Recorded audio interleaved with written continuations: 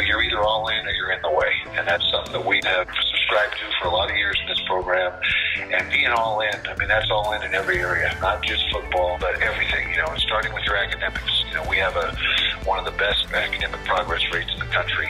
We're in the top 1 percentile. Graduation rate is best in the Pac-12. So our players are really buying into it. But what we do is we try to develop the whole player here at Utah. Academics, socially, giving back to the community. Of course, football is involved in that as well. But just being a complete person, going out of your way to demonstrate your gratitude. That's another big word in our culture is gratitude. Be active in the community and give back. Welcome to Bold Breakthroughs. I'm excited to present to you today highlights from an interview I did earlier with Kyle Whittingham, the pre-pandemic National Coach of the Year at the highest level of college football, the FBS. Also, Utah football's breakout leader for the past couple of decades. The reason I'm so excited to share this with you is I've heard for years as I've watched Kyle, trust the process, he says. When he brings a new recruit on, he looks in their eyes and he says, trust the process. Kyle believes in process. And it's helped him win multiple conference division titles and amass a huge number of wins with a high percentage. In fact, if you look at anyone that is an active coach within that conference, they haven't even come close to the number of wins. And he's truly become an elite individual development expert with his staff. He hires the best, he ensures that individual development, and that's been very interesting to me as someone trying to improve my own work. I knew some of those things would apply, but I had no idea how well. So I wonder, what is this process? But there's also a second reason that I become curious about this process and wanting to learn more about it. And that's when a few years ago I read a financial journalist article saying, quite cynically, you innovation and leadership experts, please stop researching, writing, speaking, and trying to apply strategy and execution from sports and military and cooking and other fields like art. We're in business. Bring us just business principles. And I had just been coming off one of my several studies of international work and leadership results. And in this particular study, we examined 2 million cases of award-winning work. And it became a national New York Times bestseller. And we had investigated so many businesses and the variety of the types of businesses that exist out there echoes the thoughts that you've often had. Like, I can't believe all the different ways people make a living. Well, it's true. The variety of ways that we work and offer value all point to some of the most essential values and needs that we have as human beings. But the variety is staggering. And if you don't think a billion-dollar art dealer thinks he's in business, you're crazy. If you don't think that turnaround aircraft carrier captain that took the bottom ship to the top of the Navy fleet thought he was doing serious business and serious leadership, you're crazy. His cubes look different, his offices look different, but he was doing real leadership in very similar ways. So as you listen to Kyle describe not one team, but his 50 sub-teams, I want you to keep in mind as you listen to his hundreds of players that he leads and consider what he doesn't say explicitly. That nearly half of those people do not play football. Think about that. He leads hundreds of people. Nearly half don't play football. What do? Very business functions, very typical jobs that are necessary for the program to succeed and survive financially within a larger ecosystem especially.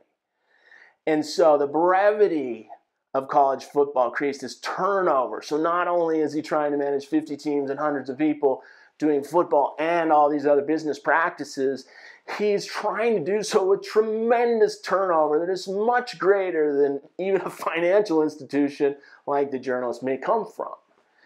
So in the midst of that, what has he done?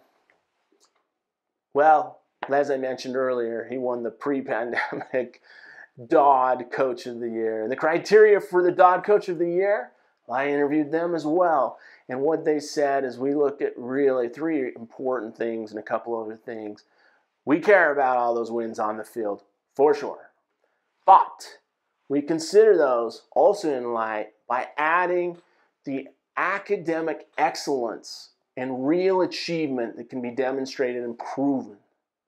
And based on the criteria that we see of service and leadership in their own community, we grade that team on service and leadership in the community. So Kyle's leading more than football. He's leading business, and it's serious business. And so we'll start with the strategy, and we'll hear how they execute it and hear the individuality of his approach.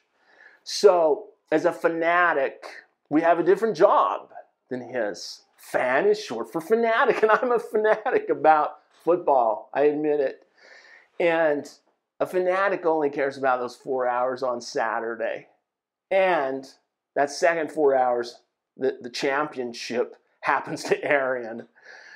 Those are really the only 2 moments we care about. But think about the job Kyle has to do, besides all that we've described. His job is to provide anticipation and excitement between Saturdays, to win almost every game, so we believe that we're going to something exciting and anticipate it all week long.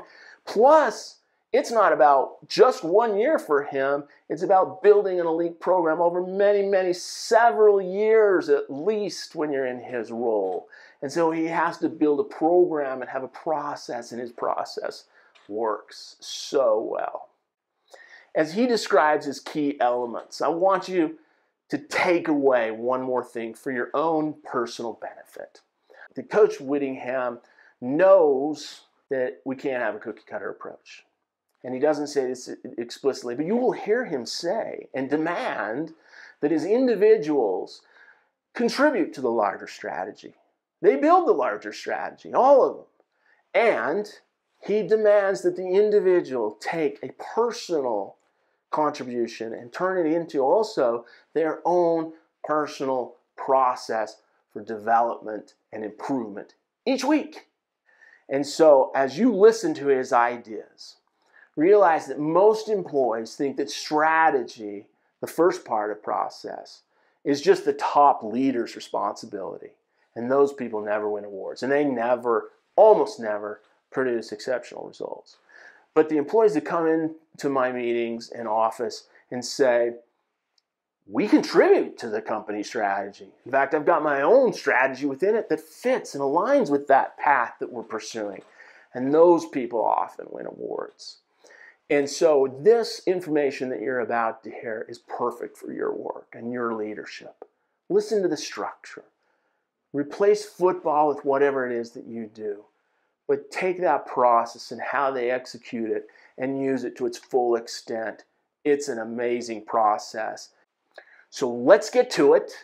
Now, in a moment, one of the elite leaders of millennials' success in the entire United States.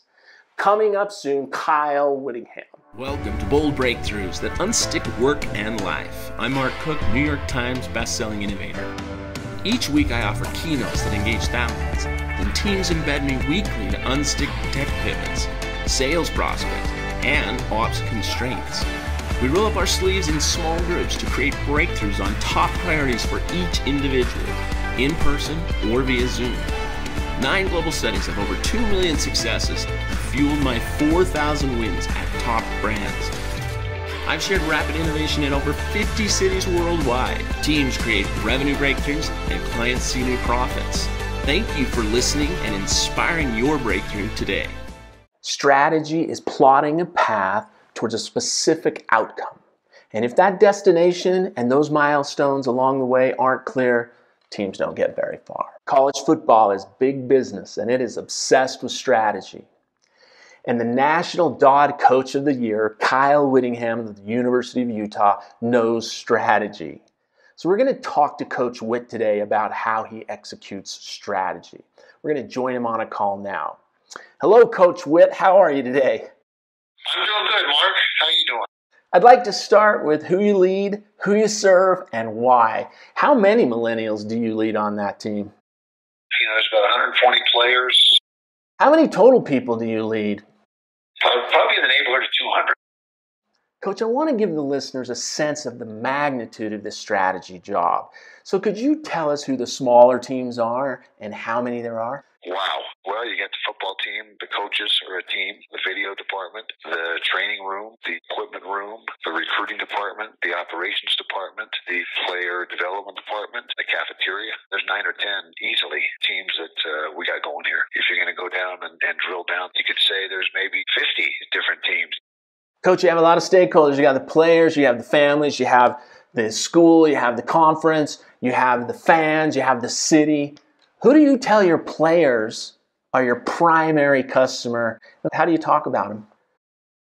Without the fans and their support, there really is no game. It's what it's all about. To have that kind of support in the community and have the community rally around you, show up and watch you play. I mean, that's big. And I tell our guys all the time, don't ever take that for granted. Anytime we have a chance to give back, do that. Coach, fans are people too with their 12 primary needs, and you inspire fitness, you inspire camaraderie, you inspire education, you give us an exciting entertainment every week. You even give us a little rest and recovery from the stress of life. Tell me how you talk to your players about what your primary purpose is and how to think about the fans. To be very appreciative for them, first of all. We're in the entertainment business. That's the bottom line. We're entertainers, and tell our guys all the time we've been fortunate enough to have 60 some odd straight sellouts. It goes back 9 or 10 years. And I tell our guys all the time, very few schools have that. Coach, a leader of any organization has to have a clear vision. It can't be vague. It's got to be 5 years out. It's just beyond the horizon. It's a specific scene that you can put in the minds of everyone who follows you. I know it would be easy to say that you have a vision of being in the college football playoffs. Talk to us about the path just before that and what you see. Well, in a broad stroke, is to become the best program we possibly can, and that's to reach an elite level. It's something that we talk about each year. Each team wants to become the best football team that they're capable of becoming. Coach, a lot of organizations put a mission statement behind the receptionist. They print it out on pieces of paper and hand it out and think that's going to be enough. A mission statement should be shorter term than a vision. It should be a couple of years, maybe even one. It should be a concrete accomplishment that we either succeed at or we fail at. An easy example for you would be to win the conference championship. Talk about how the process is of setting that annual target for your team. We set the team goals coming out of spring ball, what we want to accomplish as a team. It's so important. Everyone's got to be bought in. That means getting the most out of everybody in the program, every coach, every player, manager, trainer, videographer, you name it. Everybody's got to be pulling in the same direction. Coach, do you involve everyone on your teams in formulating this mission or this annual target? Absolutely. We pass out note cards and pencils, and they all write down goals. After I've collected all the goals from each of the players, we tally them all up, and the top 5, 6, 7 goals are mentioned the most. We adopt those as our team goals for that year. Coach, I know you don't believe that culture is a bunch of fun and parties. It's not just how we treat each other. Isn't culture the camaraderie that happens as we pursue the path and that objective together? Absolutely. To me, culture is the starting point for everything. If you got a strong culture and everybody understands what that culture is and what's expected, you've got a great start to what you're doing. And then the coaches and the people in charge demand that everybody live up to those expectations. Go now for a minute down to the smaller team level, the sub-team. Who leads those smaller teams? Tell me about that.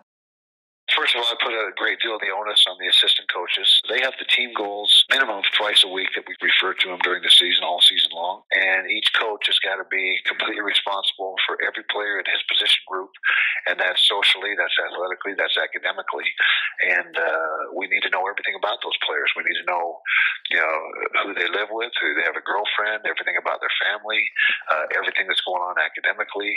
I mean, it's a complete, totally consuming job monitoring and managing each player in your position group, and so that's paramount in our program of a football team. It's not like, there's some sports where the head coach could probably do it all, where you have maybe 10 or 12 or 15 athletes, but when you're talking 120, 125 athletes, as a head coach, you've got to delegate and put a lot of that responsibility on your assistant coaches. Otherwise, it just won't work. Coach, I know you believe that we were all born to lead. So tell me a little bit about the players in those smaller teams, how they participate. First of all, I think that's absolutely a must. I've never been around a great football team that did not have great leadership and governing from within. The players have got to take ownership, and we stress that constantly. We harp on that. Players stepping up and taking charge, the leaders. It doesn't just have to be the captains, the seniors, the upperclassmen, but there's got to be complete buy-in and ownership by the players to reach an elite level.